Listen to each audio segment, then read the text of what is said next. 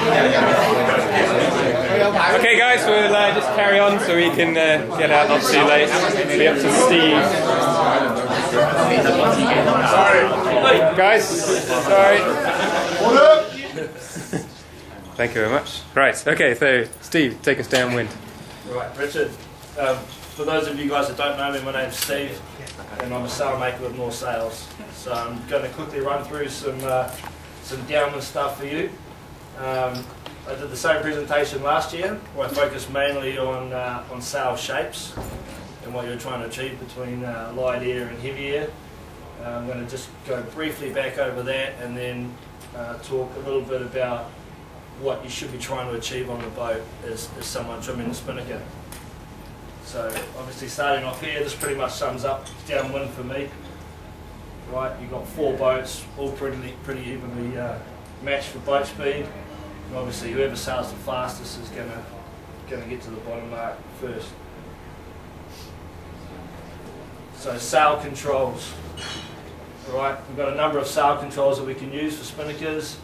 Sheet, halyard, tack line, brace, or guy as you call it here in Hong Kong, which controls the angle of the tack of the spinnaker pole.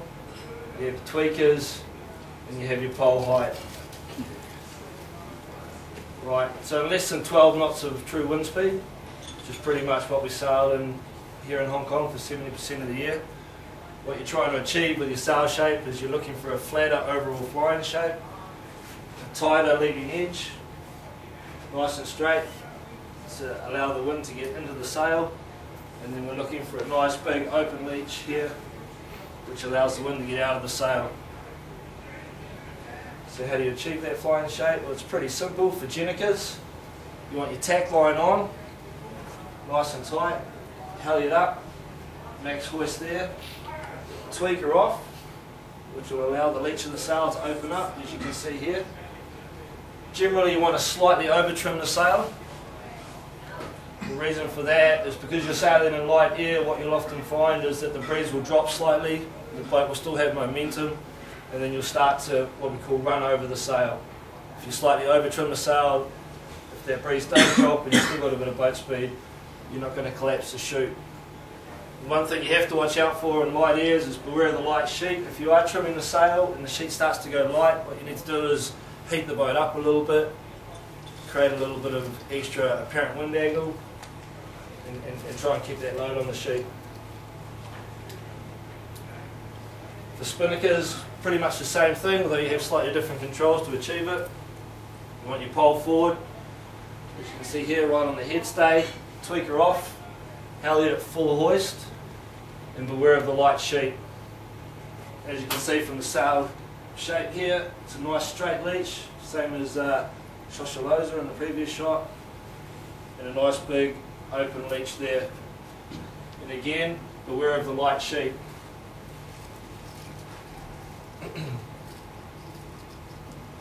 Okay, 12 knots plus. The reason why I've chosen 12 knots is because that's quite a standard crossover for Hong Kong. What we're looking for is a deeper flying shape, more luff curl, so generally slightly under trim the spinnaker, and a tighter leach profile, try and make the spinnaker more symmetric. For Jenicas, you want your halyard at full hoist, tweaker on, although these guys here in the blue aren't really using it, in the red sail they are. A little bit of luff curl, and beware the heavy sheet. Because you've got a bit more breeze, if you have a big load on the sheet, it generally means you're sailing too tight an angle, and you want to bear away just a little bit, try and keep that sheet nice and medium.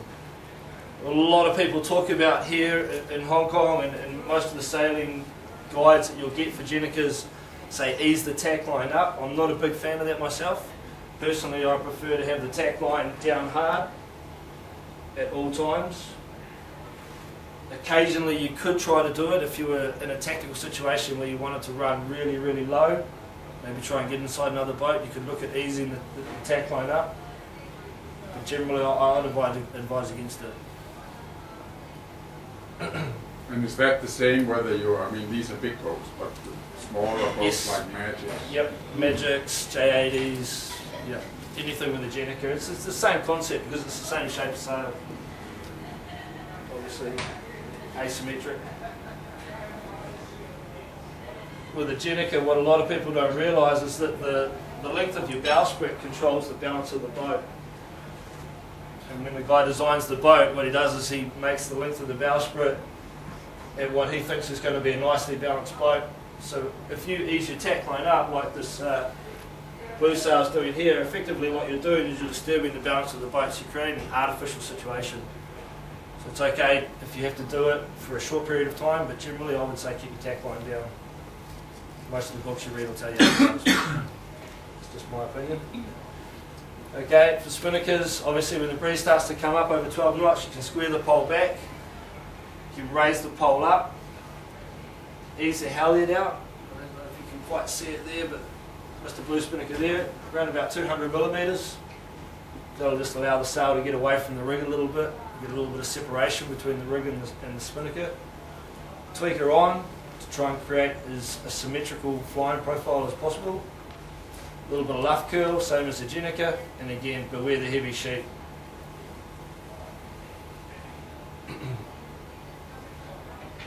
Okay, so the role of the trimmer.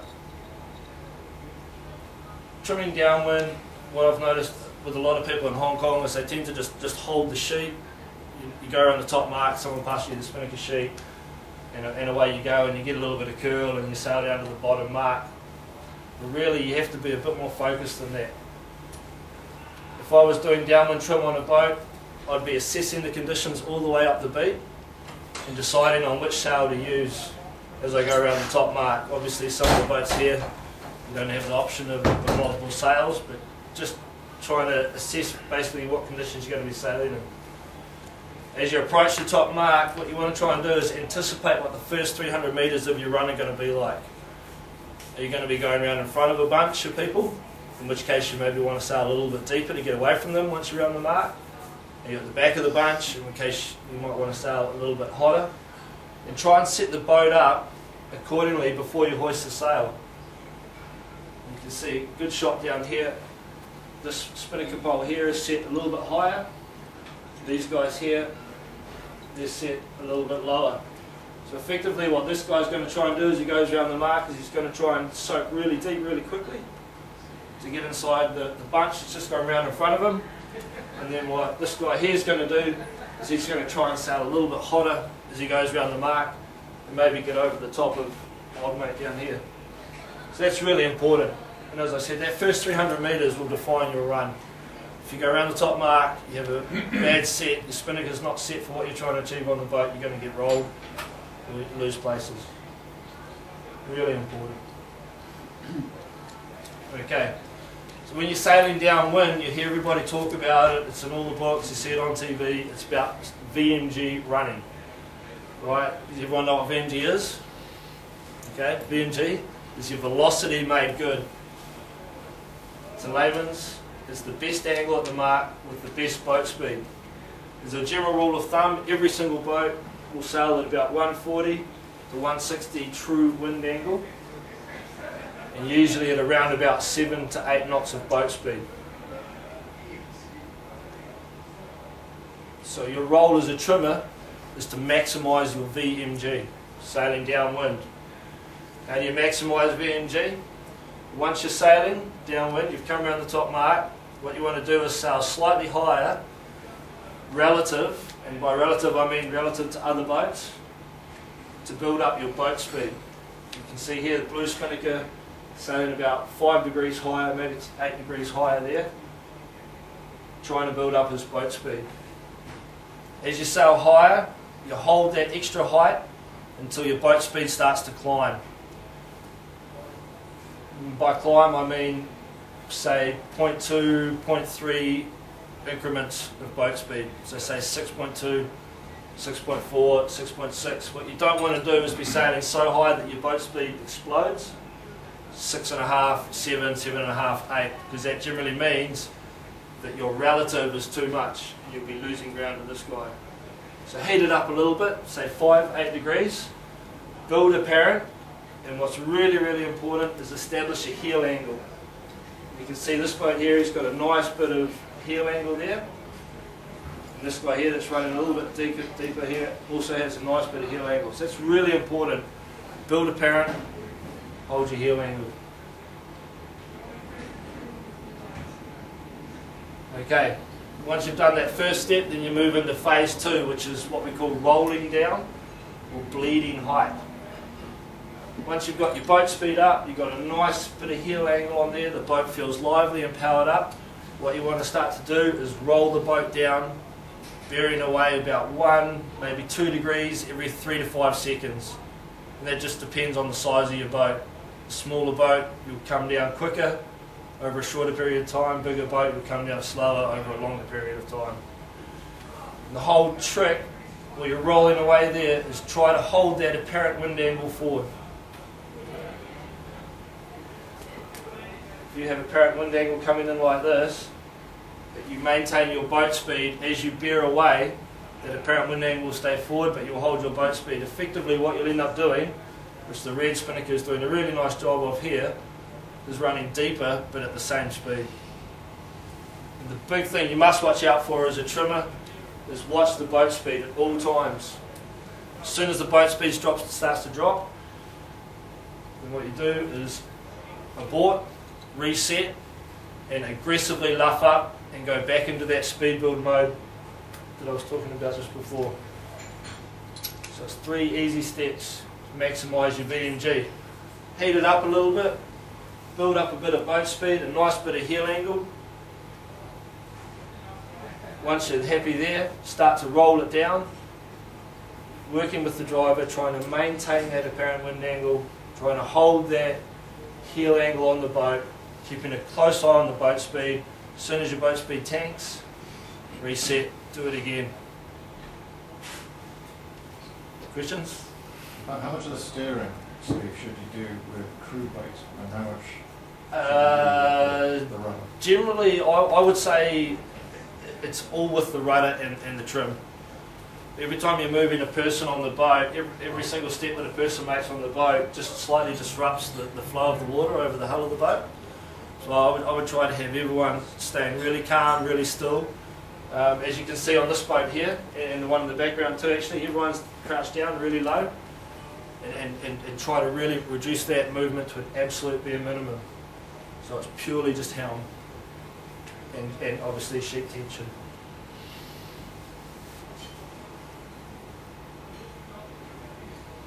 Okay, VMG on the racetrack. This is a great shot, and it pretty much explains exactly what I've just said. Volvo 70s, my favourite boat at the moment. Okay, and here you can see the boats all in different phases of that same mode that I was just talking about. Okay, here you have camper in a slightly higher mode than Telefonica here. They're in that boat speed mode, right? What they're trying to do is they're trying to create that extra apparent wind angle, that extra boat speed, that slightly more heel angle, so that they can then start to bear away, as Telefonica, Puma and the British are doing, and start sailing that slightly lower angle. You see Sanya in the back here again. They're in the high speed build mode, and then the French way out the back here. Right, and they're falling into the trap of they're low, the boat's standing up straight, and they're not really building up their apparent. You can really see it when you look at the heel angles of the boats. That's probably why they come in last. This has a gust there, isn't it? Yep, there is a puff there too.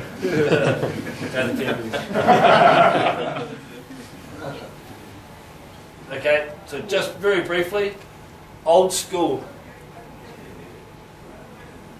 Sailing and sail making at the moment is changing so rapidly, right?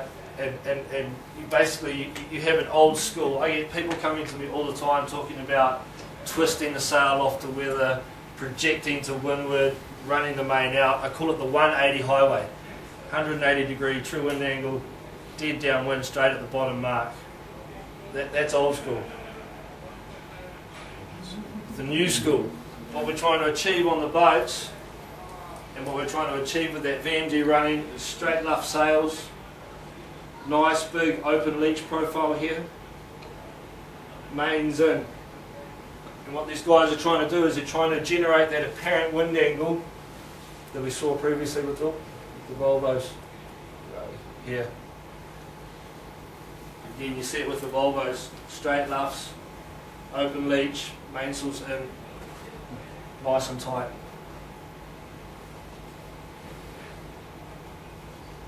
How do we know it's the new school? Technology.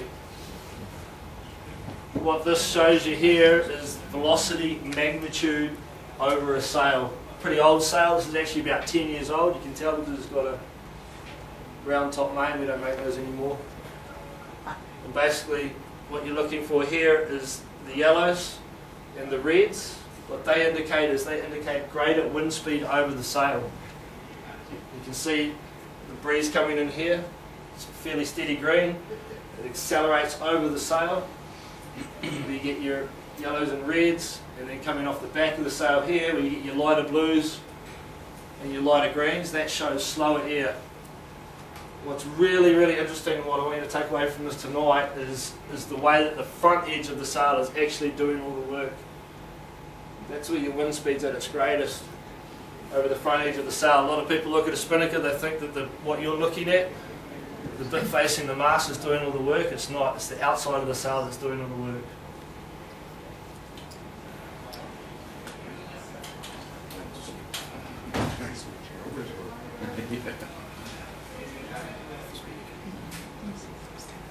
Okay, if we spin that same shot around again, this is from the port quarter of the boat. Transom here, looking forward to the bow here. Again, you can see how the wind going around the outside of the sail is doing all the work. And as the wind comes through the inside of the sail here, it's actually slowing down, which is creating drag, and juice drag they call that. And then coming through the slot there. So again, you can see the mainsail in tight, nice big open leach profile, nice big slot there. And really trying to get that air to run quickly around the front of the sail. That's really important. So why does curling the luff improve performance in this situation? In this situation here, okay, luff curl is basically just running a little bit deeper, effectively. It's the difference between, say, running 140 where you'd have a fairly straight luff and 150 where you'd have like a little bit more luff curl. So it's a trade-off. What sort of true wind angle are you there? I would say With a demagnifier. demagnifier off. Okay. True wind angle. If you've got any information there. The reason I'm asking is we keep talking about having a tight main. Yeah. So I'm interested in this relationship between what sort of wind angle you're running Oh, and the main. yep. Okay, I would agree. I would say this wind angle here, it looks to me like some sort of a sporty boat. Let's say they're running at 140 true wind angle. But that doesn't necessarily mean that the guys out there in impalas and stuff like that should be doing anything else. You know, you see them sailing every weekend. They have the main right out. They have the spinnaker pole squared right back, and they're running down that 180 highway. Okay, it might feel fast, but it's not actually as fast as the boat could go. Right, and if they were to just drop that pole forward a little bit, build that apparent wind, bring the main in a little bit, and then start to get the depth that they can get with the sail, and you'll probably find that your VMG, your velocity made good over the whole leg, will actually improve. So this works for spinnaker and jetting? Yes, absolutely, across the board. Yeah. So when you're running at say 150s to 160s, what about your main then? Are you still going to keep it in, or are you going to start? You will ease it out for sure, but you wouldn't ease it out all the way out. You still want something there. Exactly. You're pretty much trying to find a nice happy balance between what you're doing with the spinnaker and what you're doing with the main. And by easing the main out, as you can see here, the risk that you run is that you're going to shut down the flow over the sail. And the other thing with the mainsail that you have to remember running downwind is that you're allowed to pump the main as well. So if you have the main slightly over trimmed, slightly in further than what you normally think, and you give it a good pump as you go down the wave, you can actually get a better return down that wave. Whereas if you have your main right out, and then you pump it in, and then ease it out again. All you're doing is effectively shutting down the exhaust of the Jenica. And twist in the main? Twist in the main. Are you trying to get the main? In the super light airs, I would say yes. Yeah, in super light air, and Warwick touched a little bit on this. It used to be that you'd bring the boom up to the centre line. Well, these days they're now working on the first batten on the centre line, and you actually have the main travel right up and lift it right up above the centre line. Certainly for a Jenica, for a yacht carrying a Jenica and say 8 knots in the Typhoon series in June, I'd say have your traveller hard up, have your main right up to the centre line. To the centre line? Yep, absolutely. Even more so. So it's really creating an artificial feel to the sail when you're trying to trick the main into thinking that it's sailing at a much tighter angle than what it actually is.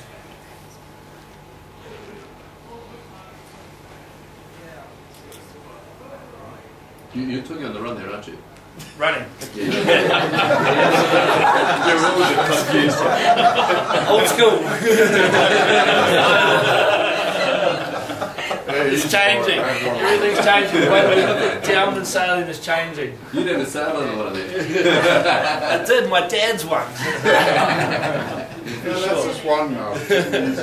Can you touch on pumping again though? You're saying you have the main in, and when you pump, what are you doing? You're letting it out and then bringing it back in? No, holding it in.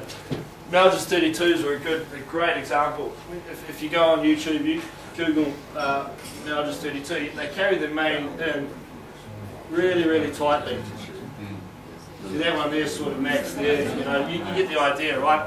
What effectively they do with the main is this: they go down the wave, the guy's holding the main sheet, he'll pull the main sheet right in, even to weather, and then hold it there for 15 seconds until the boat accelerates, and then once the boat accelerates, then he'll slowly ease it out again, and then do the same thing again.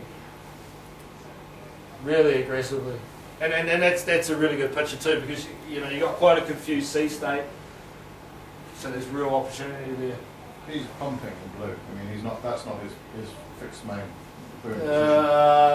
No, I would say that's probably pretty close to his fixed position, to be perfectly honest with you.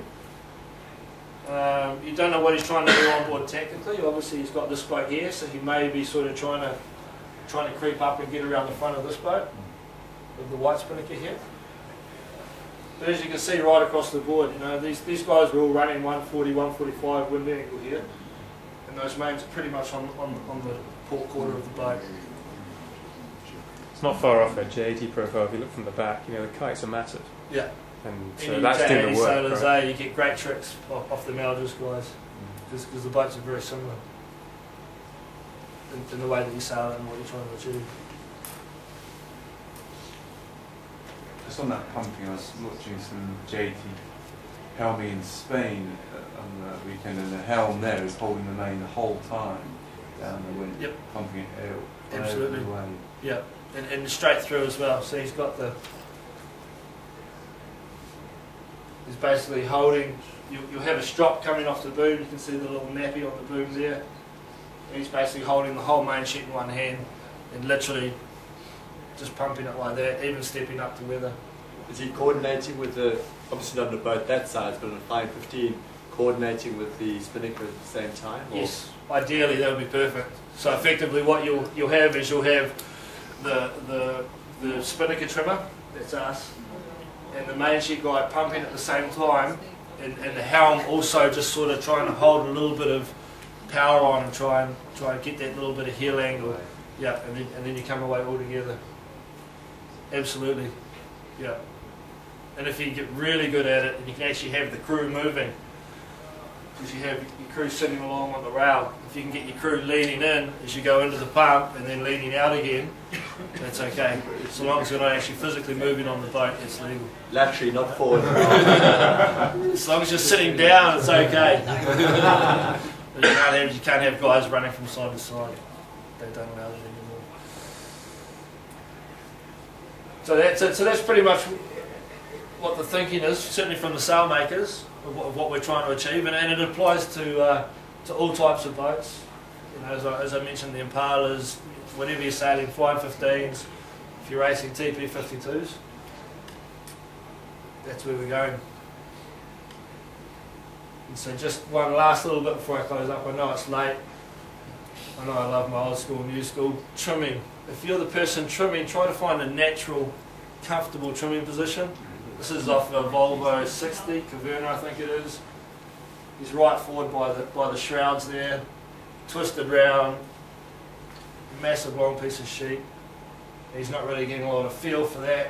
He's separated from the crew, so he's probably not locking in what he's trying to achieve with the sail with the rest of the guys.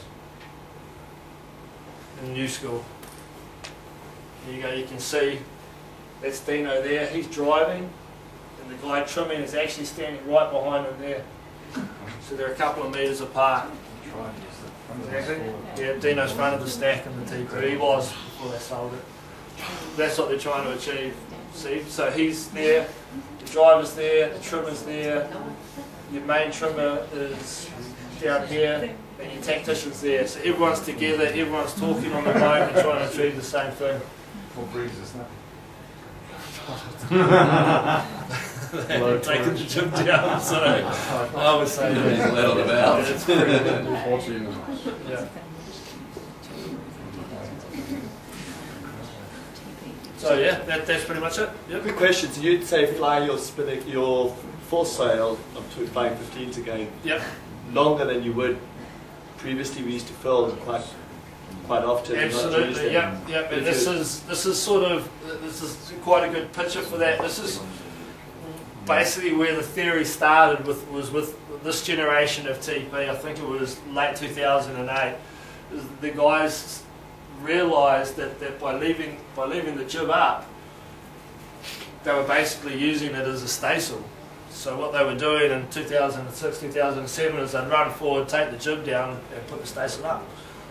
Some brainiac said, well hang on a minute, why don't we just leave the jib up and use that? Which is effectively what they've done. So yeah, definitely it's something that's still fairly new, and you're still really only seeing it on the big race boats, but for J80s, flying 15s, certainly, you know, it's certainly something you should be thinking about and looking at. Probably more on a reach as opposed to a genuine run, but definitely food for thought. And as you can see here, this is actually, they're actually still flying this jib when they're running spinnaker poles, so it's pre when they changed the rule and changed to bow sprits. So now with the bowsprit, the tack of the sail is actually out here, and you can see the sail starts to curve back into the end of the spinnaker pole there.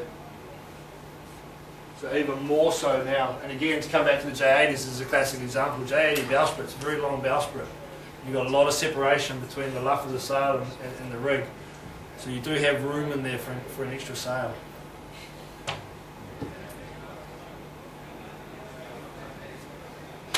Downwind sailing. Easy, right? Any other questions for Steve? He gets off quite lightly. He gave us too much to think about. So, the sales, when you say the new school versus the old, is it cut off the sales? Generally, yes. Yeah, it is. Yeah. As a general rule, but not so much so like when you take like if you go back to, if I go back, we have to change. Go down. Go to the sails. You know, we do a lot of one design sailing here in Hong Kong.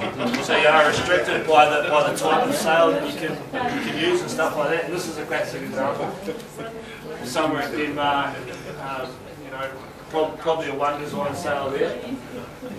That sail would be more of an AP sail, so he has to use it for running, but he also has to use it for reaching. So what he's really trying to do there with his controls is just manipulate the shape of the sail. Just anything to get that luff straight down there for the light air and get that big open leach. You can tell this is a one design sail because if it was an IRC sail, it'd probably be much lower cut. It's only a fractional sail, it's not quite a high cut glue, so he's probably restricted on what area he can be using. So did you say light wind, the luff bolt down? Yeah, just to try and get the edge of the sail If it's straight. windier, lift the bolt. Yeah, yeah, because there's, yep, absolutely. So this is light air here, and you've got a nice sort of straight luff there. And then when you get into windier airs here, and there's probably the red sail's the one doing the best out of this bunch, the far 40s I think. He's got a lot more curve in the sail there. Pole's a little bit higher. Yeah. And what about, I mean, they're running downwind there, what about if they're going reaching really hard? If they were really hard reaching, then again, you'd probably you come back to your light air setting, Even if there's a bit of breeze? even if there's a bit of breeze. Yeah. So you like the The pole? reason why you're sailing with this sort of setup in lighter airs is because the boat speed relative to the wind speed is much closer, so effectively your apparent wind angle is much further forward. So this sort of setting, this tight luff also works in bigger breeze when you're sailing hotter angles, when you're reaching hard.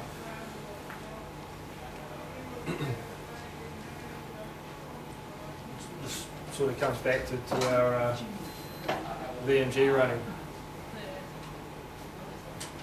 And what we're trying to achieve here with the VMG sailing. No head sail up there. No. No head sail there, but it does look to me like these boats might have overlapping head sails. You can see here, his head sail goes quite a long way back.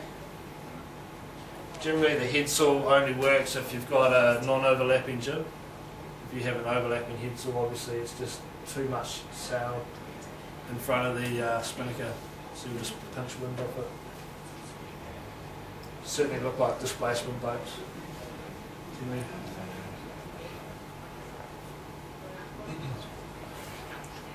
Thank you very much, Steve.